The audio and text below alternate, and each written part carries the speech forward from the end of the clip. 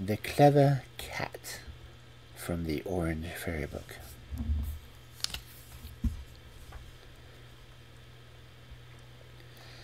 Once upon a time there lived an old man who dwelt with his son on a small hut on the edge of the plain. He was very old, and had worked very hard, and when at last he was struck down by illness, he felt that he should never rise from his bed again.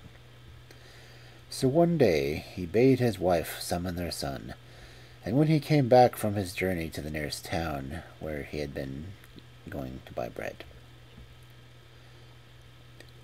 "Come hither, my son," he said.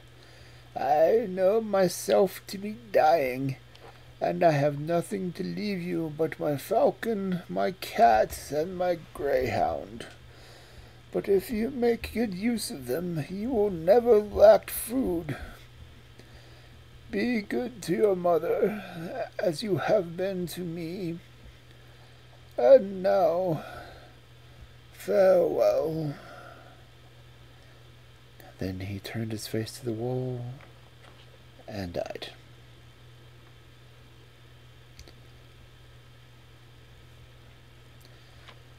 There was great mourning in the hut for many days, but at length the sun rose up, and calling to his greyhound, his cat, and his falcon, he left the house, saying that he would bring back something for dinner. Wandering over the plain, he noticed a troop of gazelles, and pointed to his greyhound to give chase.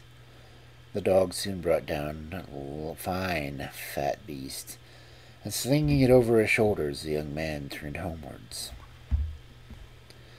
On the way, however, he passed a pond, and as he approached, a cloud of birds flew into the air. Shaking his wrists, the falcon seated on it darted into the sun and swooped down upon the quarry he had marked, which fell dead to the ground. The young man picked it up and put it in his pouch, and then went towards home again. Near the hut was a small barn in which he kept the produce of a little patch of corn, which grew so close to the garden. Here a rat ran out almost under his feet, followed by another and another, but quick as thought the cat was upon them, and not one escaped her. When all the rats were killed, the young man left the barn. When all the rats were killed, okay. He took the path leading to the door to the hut, but stopped on feeling a hand laid on his shoulder. "Young man," said the ogre, for such was the stranger, "you have been a good son, and you deserve a piece of luck which has befallen on you this day. Come with me to the shining lake yonder, and fear nothing." Wondering a little at what might be going to happen to him, the youth did as the ogre bade him, and when they reached the shore of the lake, the ogre turned and said to him, "Step into the water and shut your eyes. You will find yourself sinking slowly to the bottom, but take courage. All will go well. Only bring up as much silver as you can carry, and we will divide it between us." So the young man bravely stepped into the lake and felt himself sinking until he reached the firm ground at last. In front of him lay 4 heaps of silver, and in the midst of them a curious white shining stone, marked all over with strange characters, such as he had never seen before. He picked it up in order to examine it more closely, and as he held it, the stone spoke. "As long as you hold me, all the wishes will come true," he said. "But hide me in your turban, and then call to the ogre when you are ready to come up." In a few minutes the young man stood again by the shores of the lake. "Well, where's the silver?" asked the ogre, who awaited him. My father, how can I tell you? So bewildered was I, and so dazzled by the splendors of everything I saw, that I stood like a statue, unable to move. Then, hearing steps approaching, I got frightened and called to you, as you know.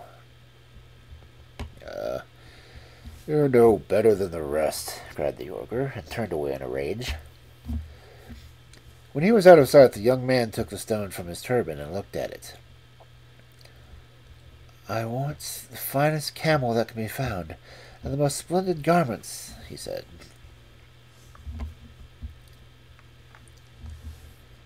Shut your eyes, replied the stone, and he shut them. And when he opened them again, the camel that he had wished for was standing before him, while the festal robes of a desert prince hung from its shoulders. Mounting the camel, he whistled the falcon to his wrist and followed his greyhound and his cat, and he started homeward. His mother was sewing at the door when the magnificent stranger rode up, and filled with surprise, she bowed low before him. Don't you know me, mother? He said with a laugh, and on hearing his voice, the good woman nearly fell to the ground with astonishment. How have you got the camel in those clothes? She asked. Can a son of mine have committed murder in order to possess those? Do not be afraid. They are quite honestly come by, answered the youth. I will explain all by and by. But now you must go to the palace and tell the king I wish to marry his daughter. At these words, the mother thought her son had certainly gone mad, and stared blankly at him. The young man guessed what was in her heart, and replied with a smile, Fear nothing. Promise all that he asks. It will be fulfilled somehow. So she went to the palace, where she found the king sitting in the Hall of Justice, listening to the petitions of his people. The woman waited until all had been heard, and the hall was empty, and then she went up and knelt before the throne. My son has sent me to ask for the hand of the princess, she said. The king looked at her and thought she was mad. But instead of ordering his guards to turn her out, he answered gravely. Before he can marry the princess, he must build me a palace of ice, which can be warmed with fires, and wherein the rarest singing birds can live. It shall be done, your majesty. And she got up and left the hall quickly.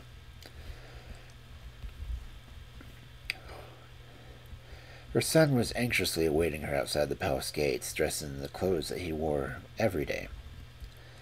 Well, what have I got to do? He asked impatiently, drawing his mother aside so that no one would overhear them. Oh, something quite impossible, and I hope you will put the princess out of your head, she replied. Well, but what is it? Persisted he. Nothing but build a palace of ice wherein fires can burn, and shall keep it warm so that the delicate singing birds can live in it.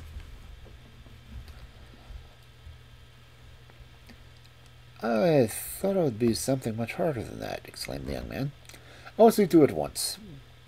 And leaving his mother, he went into the country and took a stone from his turban. I want a palace of ice that can be warmed with fires and filled with the rarest singing birds.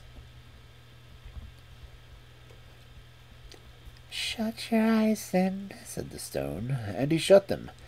And when he opened them again, there was the palace, more beautiful than anything he could have imagined. Fires throwing a soft pink glow over the ice. It's even fit for the princess, he thought to himself. As soon as the king awoke the next morning, he ran to the window, and there across the plain he beheld the palace. That young man must be a great wizard. He may be useful to me. And when the mother came again to tell him that his orders had been fulfilled, he received her with great honor, and bade her tell her son that the wedding was fixed for the following day. The princess was delighted with her new home, and with her husband also, and several days slipped happily by, spent in turning over all the beautiful things that the palace contained. But at length the young man grew tired of always staying inside walls, and he told his wife that the next day he must leave her for a few hours and go hunting. "You will not mind?" he asked, and she answered as became a good wife. "Yes, of course I shall mind, but I shall spend the days planning on some dresses, and then I shall be so delighted when you come back, you know." So the husband went off to hunt, with the falcon on his wrist and the greyhound and the cat behind him. For the palace was so warm that even the cat did not mind living in it. No sooner had he gone than the ogre, who had been watching his chance for many days, knocked at the door of the palace.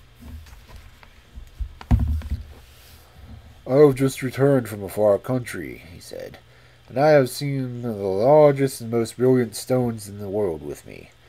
The princess is known to love beautiful things. Perhaps she might like to buy some."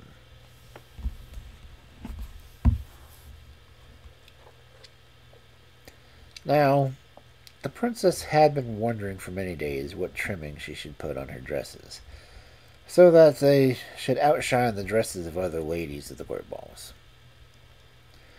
Nothing that she had thought of seemed good enough, so when the message was brought that the ogre and his wares were below, she at once ordered that he should be brought to her chamber. Oh, what beautiful stones he laid before her! What lovely rubies, and what rare pearls!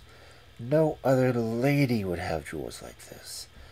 Of the princess was quite sure. But she cast down her eyes so that the ogre might not see how much she longed for them. "I fear that they are too costly for me," she said carelessly. "Besides, I have hardly need for any more jewels just now." "I have no particular wish to sell them myself," said the ogre with equal indifference, "but I have a necklace of shining stones which was left to me by my father, and one, largest engraven with weird characters, is missing. I have heard that it is in your husband's possession, and if you can get me that stone, you shall have all these jewels that you choose. But you will have to pretend that you want it for yourself, and, above all, do not mention me, for he sets great store by it, and would never part with it to a stranger. Tomorrow I will return with some jewels yet finer than those I have with me today. So, madam, farewell." Left alone, the princess began to think of many things, but chiefly as to whether she would persuade her husband to give her the stone or not. At one moment she felt she had already bestowed so much upon her that it was a shame to ask for only objects he kept back. No, it would be mean. She could not do it. But then, those diamonds and those strings of pearls. After all, she had only been married a week, and the pleasure of giving it to her ought to be far greater than the pleasure of keeping it for himself. And she was sure that it would be so. Princesses. Well, that evening, when the young man had supped off his favorite dishes, which the princess took care to have especially prepared for him, she sat down close beside him and began stroking his head. For some time she did not speak, but listened attentively to all the adventures that had befallen him that day. "But I was thinking of you all the time," he said at the end, "and wishing that I could bring you back something you would like. But alas, what is there that you do not possess already?" "How good of you not to forget me when you are in the midst of such dangers and hardships," answered she. "Yes, it is true I have many beautiful things, but if you want to give me a present, and tomorrow is my birthday, there is one thing that I wish for very much." "And what is that? Of course I shall have it to you directly," he asked eagerly. "It is that bright stone which fell out of the folds of your turban a few days ago," she answered, playing with his finger. "The little stone with all those funny marks upon it.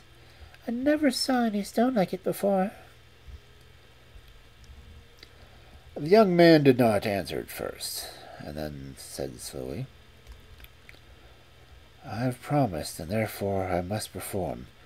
But will you swear to never part from it, and keep it safely with you always? More I cannot tell you, but I beg you earnestly to take heed to this." The princess was a little startled by his manner, and began to be sorry that she had ever listened to the ogre. But she did not like to draw back, and pretended to be immensely delighted at her new toy, and kissed and thanked her husband for it. "After all, I needn't give it to the ogre," she thought as she dropped off to sleep. Unluckily, the next morning the young man went hunting again, and the ogre, who was watching, knew this, and did not come till much later than before. At the moment that he knocked at the door of the palace, the princess had tired of all her employments, and her attendants were at their wits' end on how to amuse her, when a tall negro dressed in scarlet came to announce that the ogre was below, and desired to know if the princess would like to speak to him. "Bring him hither at once," cried she, springing up from her cushions, and forgetting all her resolves from the previous night. In another moment she was bending with rapture over glittering gems. "Have you got it?" asked the ogre in a whisper, for the princess's ladies were standing near, as they dared to catch a glimpse of the beautiful jewels. "Yes, here," she answered, slipping the stone from her sash and placing it among the rest. Then she raised her voice and began to talk quickly over prices of chains and necklaces, and after some bargaining to deceive her attendants, she declared that she liked the one string of pearls better than the rest, and that the ogre might take away the other things, which were not half as valuable as he supposed. "As you please, madam," said she, bowing himself out of the palace. As soon as he had gone, curious things happened. The princess carelessly touched the wall of her room, which was wont to reflect the warm red light of the fire on the hearth, and found her hand quite wet. She turned around, and was it her fancy, or did the fire burn more dimly than before? Hurriedly she passed into the picture gallery, where pools of water showed here and there on the floor, and a cold chill ran through her whole body. At that instant her front ladies came running down the stairs, crying, "Madam, madam, what has happened? The palace is disappearing under our eyes." "Shh! My husband will be home very soon," answered the princess, who, though nearly as much frightened as her ladies, felt that she must set them to a good example. "Wait till then, and he will tell us what to do." So they waited, seated on the highest chairs they could find, wrapped in their warmest garments, with piles of cushions under their feet, while the poor birds flew with the numbed wings hither and thither, till they were so lucky as to disappear in an open window in some forgotten corner. Through this they vanished, and were seen no more. At last, when the princess and her ladies had been forced to leave the upper rooms, where the walls and floors had melted away, and to take refuge in the hall, the young man came home. He had ridden back a long winding road from which he did not see the palace till he was close up upon it, and stood horrified at the spectacle before him. He knew in an instant that his wife must have betrayed his trust, but he could not reproach her, as she must be suffering enough already. Hurrying on, he sprang over all that was left to the palace walls, and the princess gave a cry of relief at sight of him. "Come quickly," he said, "or you'll be frozen to death." And a dreary little procession set out of the king's palace, the greyhound, the cat, bringing up the rear. At the gates he left them, though his wife besought him to allow her to enter. You have betrayed me and ruined me, he said sternly. I go to seek my fortune alone. And without another word, he turned and left her. With his falcon on his wrist, and his greyhound and cat behind him, the young man walked a long way, inquiring of everyone he met whether they had seen the enemy, the ogre. But nobody had. Then he bade his falcon fly up to the sky, up, and try if his sharp eyes could discover the old thief. The bird had to go so high that it did not return for some hours, but he told his master that the ogre was lying asleep in a splendid palace in the far country on the shores of the sea. This was delightful news to the young man, who instantly brought up some meat for the falcon, bidding him to make a good meal. "Tomorrow," said he, "you will fly to the palace where the ogre lies, and while he is asleep you will search about for a stone which is engraved with strange signs. This you will bring to me. In 3 days I expect you shall be back here." "Well, I must take the cat with me," answered the bird. The sun had not yet risen before the falcon soared high into the air, and the cat seated on his back, with his paws tightly clasping around the bird's neck. "You had better shut your eyes, or you may get giddy," said the bird, and the cat, who had never before been off the ground except to climb a tree, did as she was bid.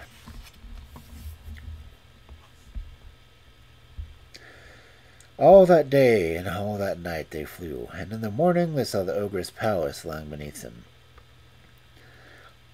"Dear me," said the cat, opening her eyes for the first time. "That looks like every city rat down there. Let us go down to it. They may be able to help us." So they lighted in some bushes in the heart of the rat city. The falcon remained where he was, but the cat lay down outside the principal gates, causing terrible excitement among the rats. At length, seeing she did not move, one bolder than the rest put his head out of an upper window of the castle, and said in a trembling voice, "Why have you come here? What do you want? If it is anything in our power, tell us, and we will do it." "If you had let me speak to you before, I would have put that out as I came as a friend," replied the cat. "And I shall be greatly obliged to you if you would send 4 of the strongest and cunningest among you to do me a service." "Oh, we shall be delighted," answered the rat, much relieved. "But if you will inform me what it is you wish them to do, I shall be better able to judge who is the most fitted for the position." "I thank you," said the cat. "Well, what they have to do is this. Tonight they must burrow under the walls of a castle and go up to a room where the ogre lies asleep. Somewhere about him he has hidden a stone on which are engraved strange signs. When they have found it, they must take it from him without his waking and bring it to Meow." "Your instructions shall be obeyed," replied the rat, and he went out to give his instructions. About midnight, the cat, who was still sleeping before the gate, was awakened by some water flung at her by the head rat, who would not make up his mind to open the doors. "Here is the stone you wanted," he said, when the cat started up with a loud meow. "If you will hold up your paws, I will drop it down." And so he did.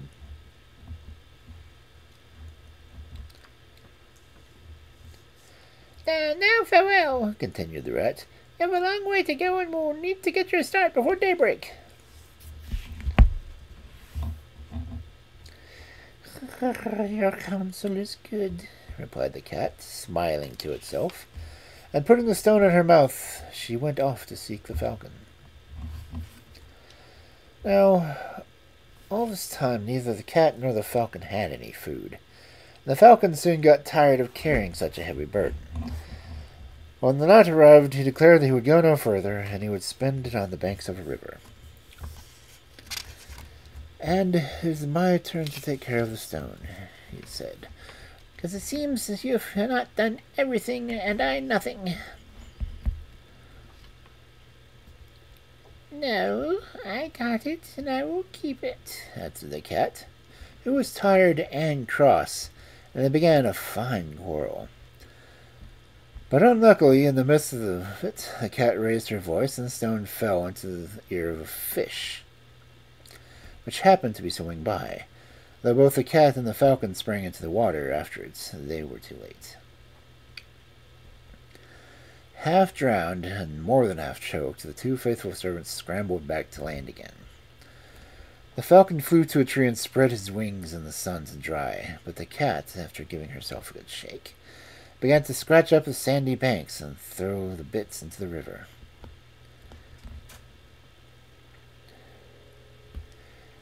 And what are you doing that for? Asked the little fish. Do you know that you are making the water quite muddy? That doesn't matter to me, answered the cat. I am going to fill up all the rivers so that the fishes may die. That is very unkind, as we have never done you any harm, replied the fish. Why are you so angry at us? Because one of you has a stone of mine, a stone with strange signs upon it which dropped into the water.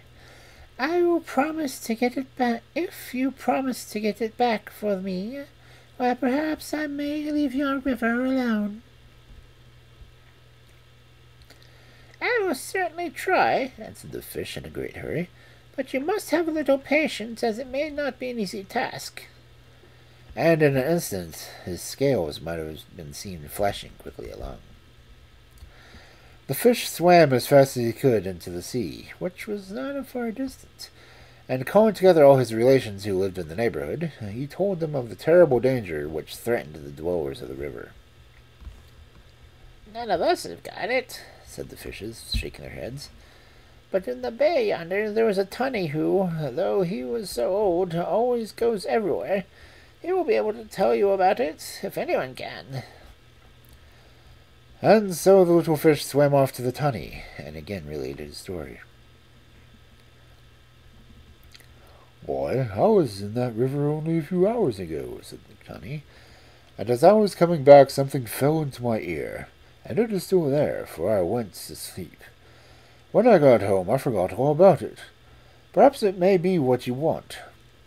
And stretching up his tail, he whisked out the stone.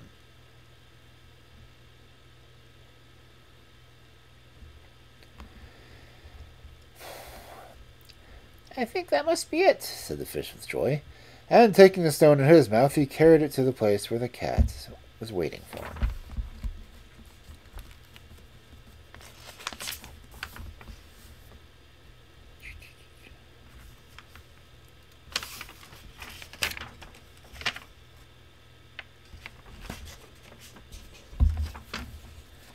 I'm much obliged to you, said the cat, as the fish laid the stone on the sand. And to reward you, I will let your river alone. And she mounted the falcon's back, and they flew to their master. How glad he was to see them again, with his magic stone in their possession. In a moment he wished for a palace, but this time it was green marble. And then he wished for the princess and her ladies to occupy it. And they lived for many years. When the old king died, the princess's husband reigned in his stead.